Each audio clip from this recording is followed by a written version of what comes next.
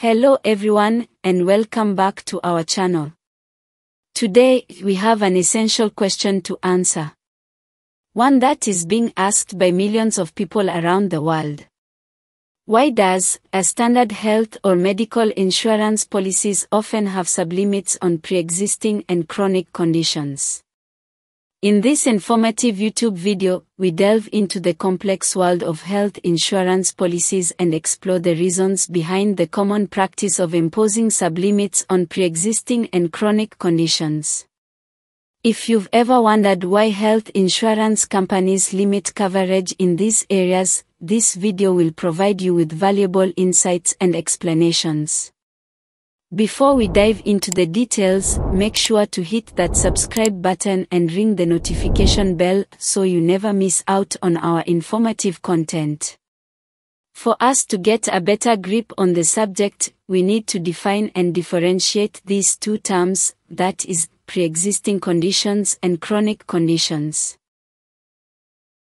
Difference between pre-existing conditions and chronic conditions. 1. Pre-existing conditions. Pre-existing conditions in health insurance refer to medical conditions or illnesses that an individual has been diagnosed with, or received treatment for, before obtaining or renewing their health insurance policy. These conditions can vary in severity and can include chronic illnesses, such as diabetes, heart disease, cancer, asthma, or mental health disorders, as well as previous injuries or surgeries. 2. Chronic conditions. Chronic conditions, on the other hand, refer to long-term medical conditions or diseases and illnesses that persist for a long time, require ongoing medical care and management, and have no known cure. These conditions are often likely to reoccur even after successful treatment and can have a significant impact on a person's health and quality of life. They are generally not curable but can be managed with medical treatment and lifestyle modifications. Common examples of chronic conditions include but are not limited to diabetes, hypertension, high blood pressure, asthma, chronic obstructive pulmonary disease, heart diseases, arthritis, chronic kidney disease, depression and anxiety disorders, cancer, autoimmune diseases, and any other as may be defined by a particular policy or a particular jurisdiction. They often require frequent medical visits, prescription medications, and other healthcare services. In summary, pre-existing conditions refer to any illnesses that existed before the cover was obtained or renewed, whether chronic or acute. In contrast, chronic conditions are those illnesses that have no known cure and require long-term care and management.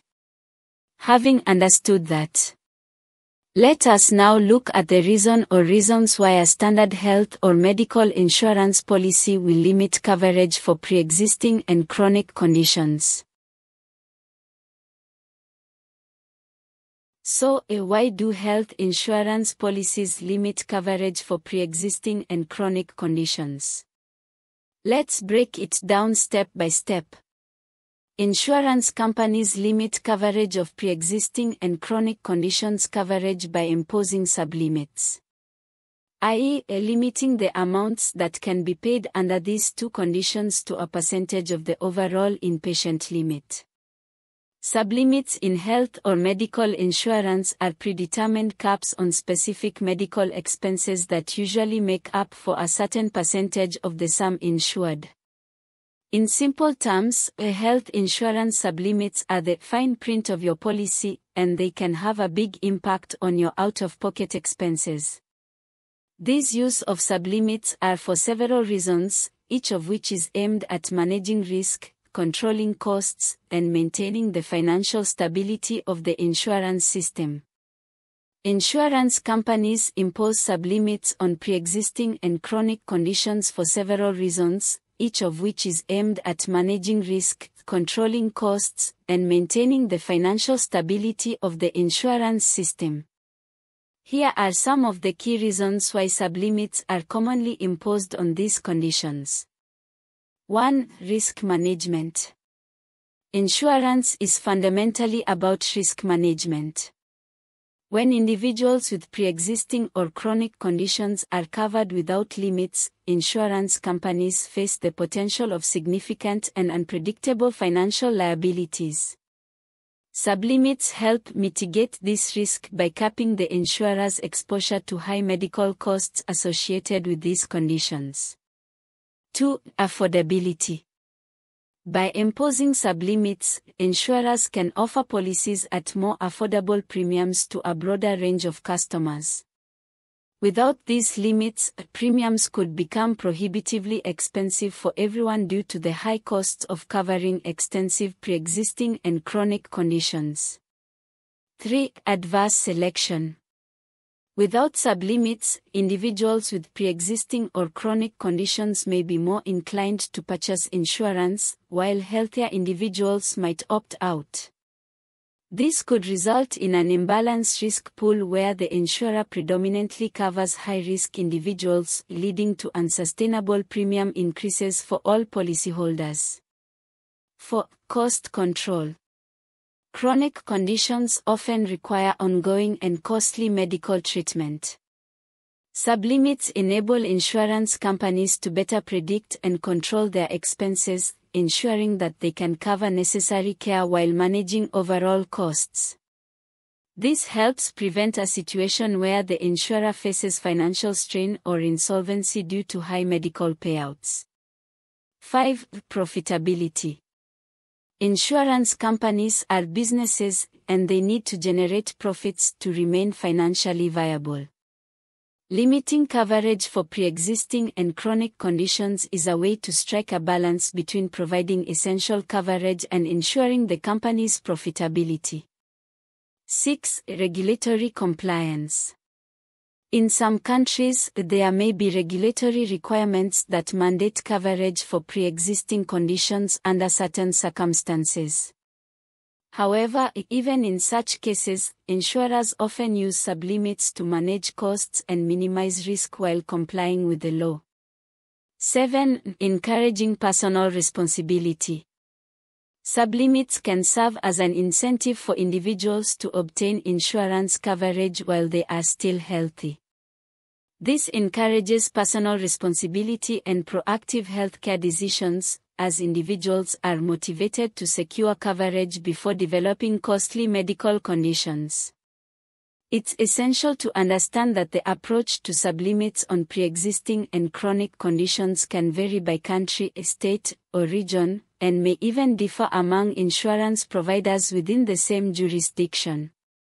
While these sublimits can appear restrictive, they are typically implemented with the goal of balancing the need for affordable coverage with the insurance company's ability to manage risk and maintain financial stability.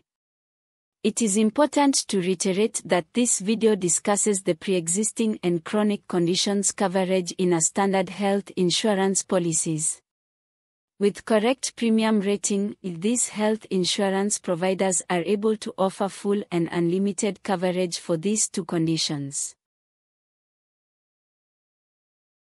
How, then, can someone with chronic conditions optimize coverage for maximum benefits? The alternative to sublimits is case management.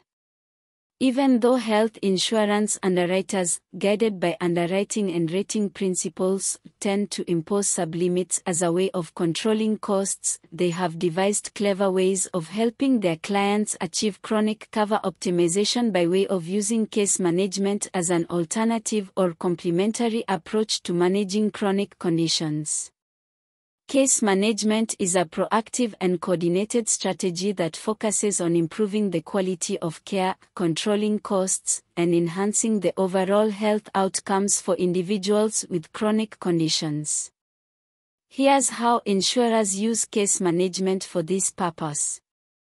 1. Identification and assessment. Insurers identify policyholders with chronic conditions through claims data, health risk assessments, or physician referrals. Once identified, individuals are assessed to determine the severity and complexity of their condition. 2. Dedicated case managers. Insurers employ dedicated case managers or contract with third-party case management companies. These professionals are often nurses or healthcare professionals trained in managing chronic conditions. They serve as the primary point of contact for the policyholder. 3. Personalized care plans. Case managers work with policyholders and their healthcare providers to develop personalized care plans tailored to the individual's specific needs and circumstances. These plans take into account the chronic condition, current health status, treatment options, and lifestyle factors. 4. Coordinated care. Case managers coordinate the various aspects of care, ensuring that policyholders receive the appropriate medical services, medications, and therapies. They facilitate communication among healthcare providers, specialists, and the policyholder. 5. Medication management.